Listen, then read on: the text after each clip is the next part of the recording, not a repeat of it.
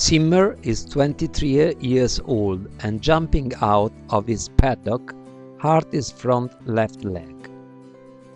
You can see him 7 days later under anti-inflammatory non-steroid treatment.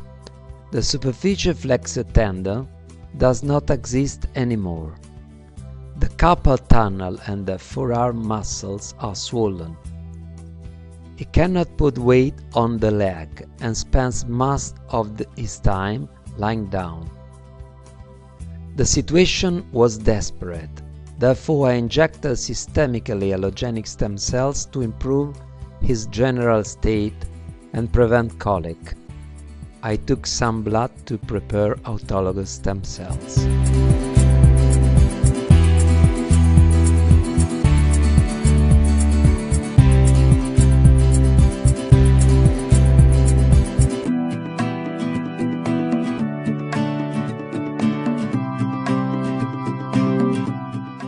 After 10 days, his general state had improved, but he still spent a lot of time lying down and did not put weight on his leg. Here is the terrible ultrasound with the non-existent tendon. This day I injected intravenously autologous stem cells in the tendon, the carpal tunnel, in the forearm muscles, and by local perfusion after a shock wave treatment on the injured area. 80 days have passed since the injury, and here is Zimmer trotting almost soundly, and his general state has improved. Andrea shows us the horse 80 days later, trotting with only minimal lameness.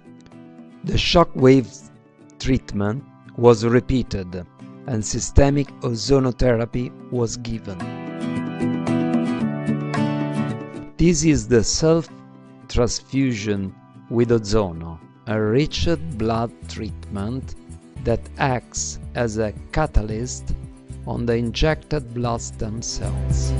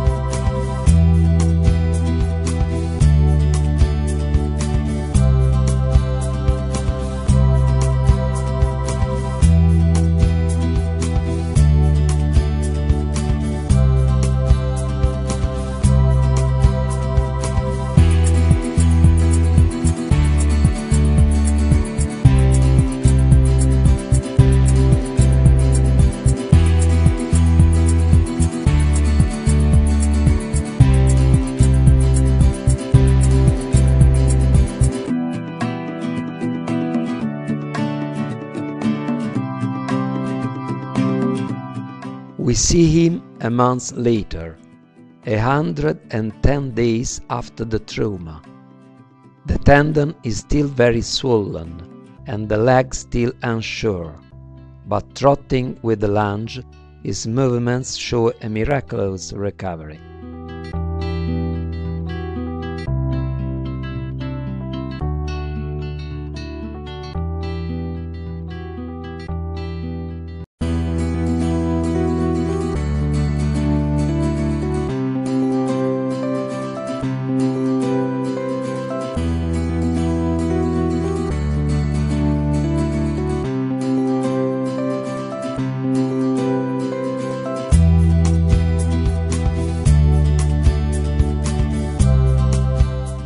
Seven months after the incident, we see in the ultrasound an extraordinary improvement and the horse began walking regularly.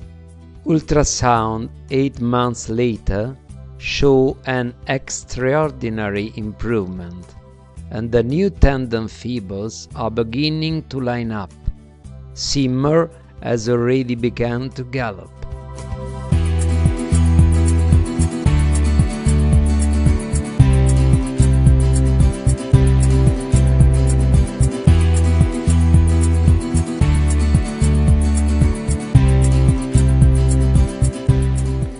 After 9 months, Simmer is trotting and galloping, with no sign of his 24 years, and the tendon diameter is noticeably reduced. In this case, the stem cells have literally saved the life of a 23-year-old horse, rejuvenating him. The clinical experiments continue. Qualified and quantified blood stem cells are injected following a consolidated therapeutic protocol, and the results on thousands of cases are evaluated and catalogued. Moreover, works have been published in important international medical magazines covering ophthalmology, dermatology, orthopedics, cardiology, etc., where the therapeutic results through diagnostic images and the type of cells used are confirmed. Therefore, assertions of the lack of scientific method show superficiality and incompetence in regenerative medicine. I would advise these individuals to study a bit before discrediting the work of someone who has dedicated years to a project that can improve the life of many people who are suffering. Of course, for human medicine, one must still carry out various experimental phases, but this stem cell therapy has all the characteristics to successfully overcome them, because it has for the first time adult pluripotent stem cells, because what will be experimented is quantified and qualified, because these cells are blood products, and because it has a safe protocol, scientific works, and accepted patents.